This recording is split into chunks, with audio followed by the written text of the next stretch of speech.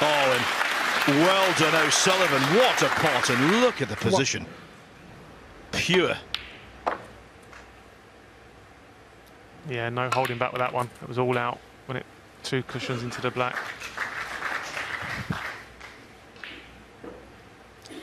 8. Not absolutely perfect here, but if this is straight enough, yeah, just push the cue ball 9. through. And now look, 2 shots later, and the balls are all there at his mercy.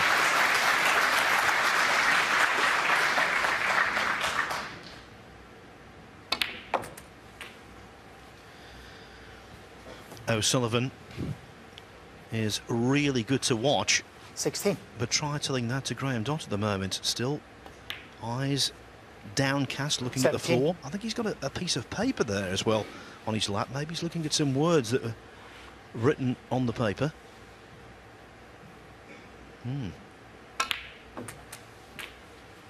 What do you think it says, Phil?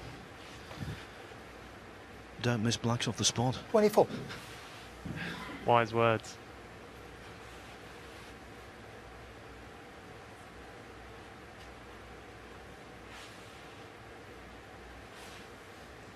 Yeah, the reds are all sitting nicely here, but the colours are not great. The pink, I don't think the pink passes into either corner. The blue's tied up, so he can only work with the black at the moment. 25. Got another little soft screw into them 3 reds there. And then that really opens things up. There you go. Absolutely lovely. Perfectly played. Pink now released.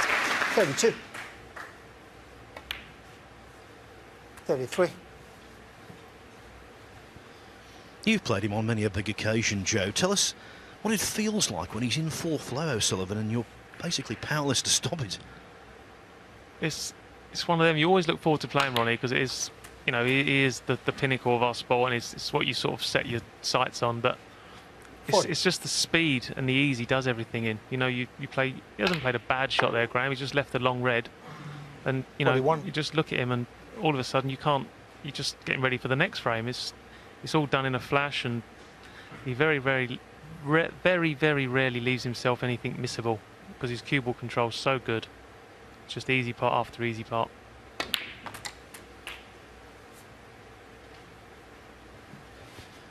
And so, following on from that, when you do beat him, it must be a fantastic feeling. Oh, well, you know you've really achieved something, haven't you? You know, to beat him at any time is a great achievement. But I've always liked playing Ronnie. Obviously, my record isn't great against him, as no one's is.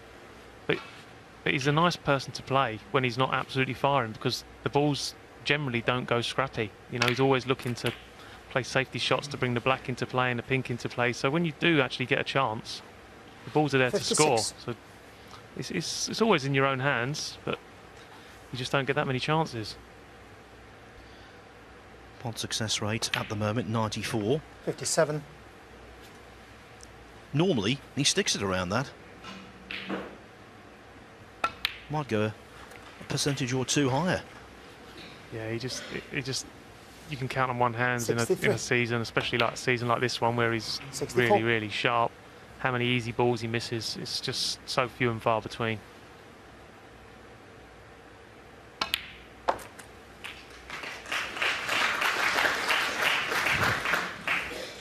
$70. 71. So the break goes to 71. It's lasted just over 4 minutes.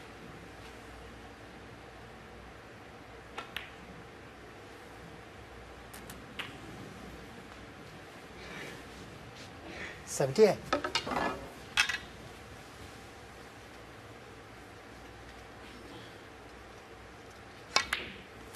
79.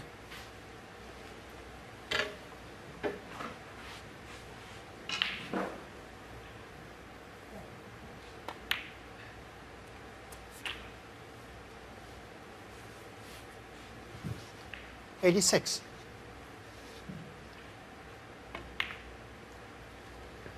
87. O'Sullivan's talked about getting to 1,000 centuries as being one of his goals. 1,000 centuries in professional competition, that is. Now just a few pots away from making what would be 93. number 938. 94. Going on that then, Phil, could be, if not next season, the season after. You know, the averages, I don't know what he averages, but if he plays in a lot of tournaments, you would say it always gets sort of 30 plus. So it's a milestone you'd expect him to achieve.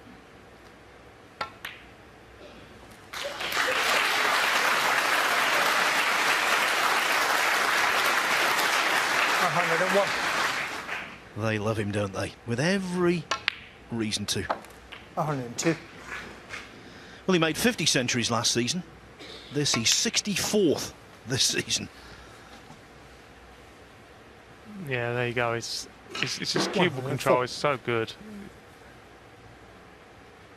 He's just the one to beat, and he all the time. His level 106. very rarely dips.